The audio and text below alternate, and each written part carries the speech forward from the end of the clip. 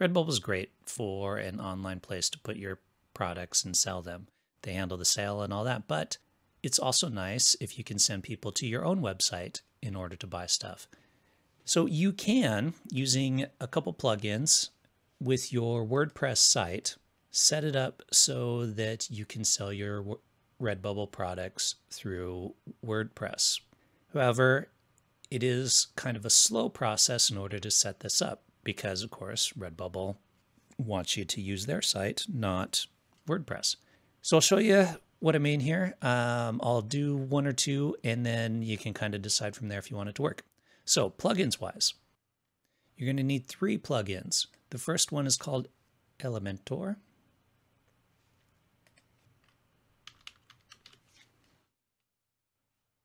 That's this one here.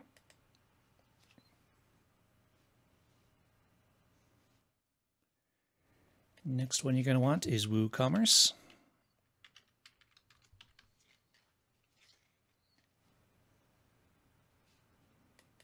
And the third one you're going to want is Woolentor. And that's one here. I'll throw the links and the names in the show notes below.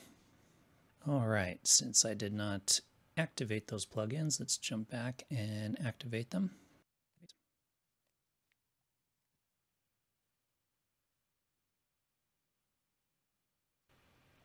Okay, now let's export some products from Redbubble. So what you need to do on your Redbubble page is you want to go to your portfolio, find the product. So in this case, I'll take my First Tea Then Photography t-shirt, click on the little wheel, and then you've got this option here, Promote Product, select that. From there, you've got to pick which items you want to promote. So like I said, you can't bulk this, unfortunately. So in my case, let's go with the classic t-shirt. Click the little 3 dots and then go download images. So let's grab this one, this one, this one, and this one. Okay. Jump back into your WordPress site, go to your WooCommerce page, go to Settings,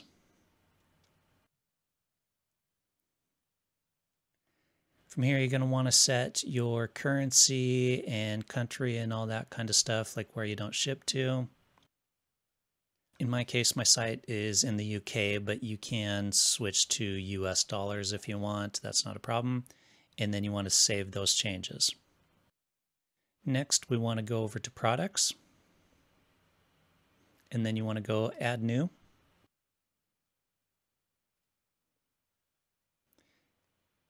And I'm just going to copy the product name and all that from Redbubble.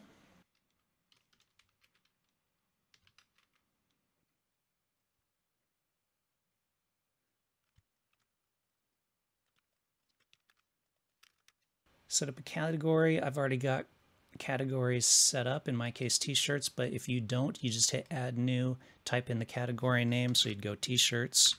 If that's what you're doing, hit Add New and then select it. You can also do tags if you want. So in this case, I'll go clothing, whatever else you want. Yeah, it could be women's clothing, men's clothing.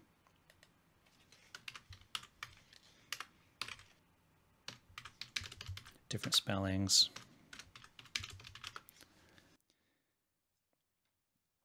Scroll down to where you've got product data, and you can change this to external affiliate product, and that's what you want because we basically want to link to the Redbubble product.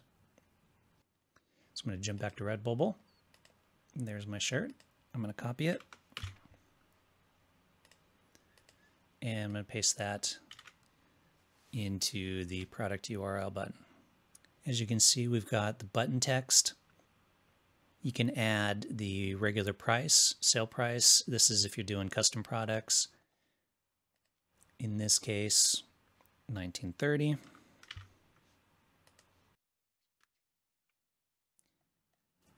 I'm going to scroll back up, and we've got our product image and product gallery. So product image is going to be the main one that people see when they go to the site. So let's grab those images that I downloaded.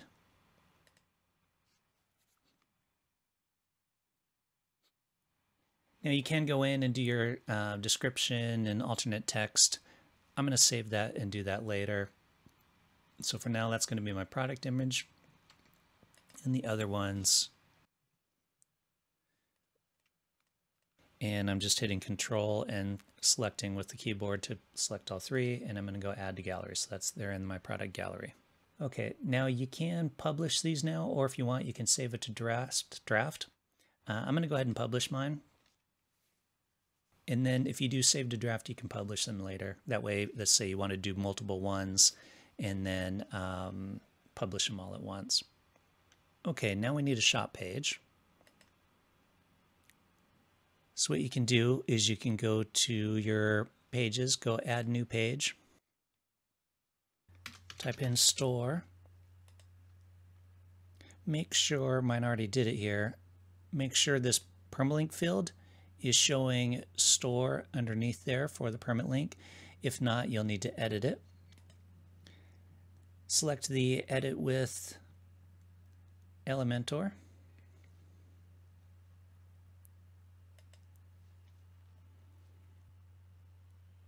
In the search widget field, type in WL:/add banner. This will give you the Woolentor banner. Drag that onto the page. So we'll come back and we'll edit that banner later. We're going to keep adding our widgets. So we're going to go back, click on the little group of squares. That'll take you back to the search. Next one you want to look for is Universal Product Layout. Add that one. And notice it started adding any of the products that you've got on there. In this case, this is the one I want. I've already got other stuff on here, of course, but for the purpose of this, that first one is that one that we just did. Things that you can change here are going to be your layout. How do you want it to look when the products come up?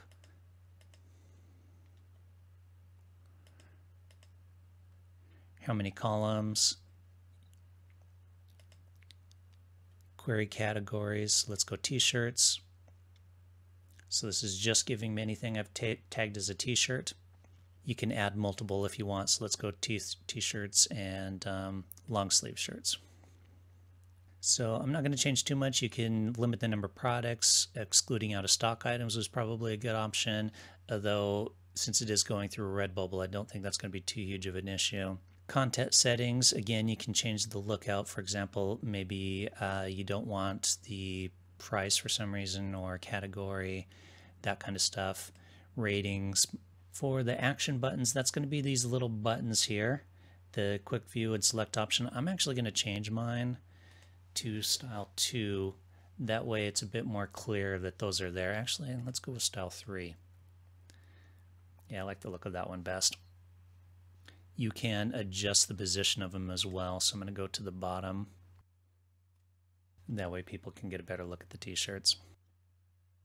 For the thumbnail styles, I'm going to change it to image slider. That way people can click on each image and scroll through when they want. All of these are really up to you as to how you want yours to look. And countdown timer, that's kind of, sometimes you've been on a site and they're like, hey, you've been shopping this long, buy it quick or whatever. I believe that's what that word is for. Honestly, I've never used it, so I don't know. Okay, so now we've got it set how we want it to look. Down here, you've got publish.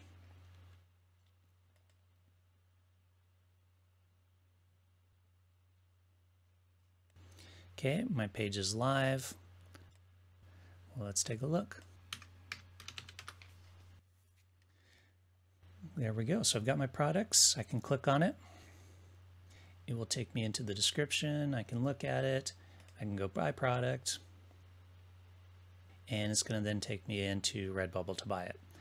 So it's still not great in the sense that you can't add multiple items to your store within your WordPress, but this way at least people can go to your own shop and they can kind of then scroll through and decide what they want.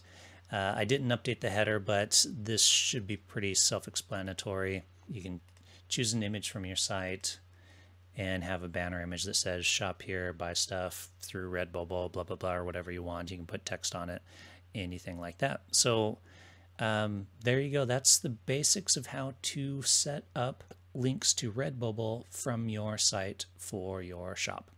And from there, you can create your own menus and that kind of stuff. That's a completely different tutorial.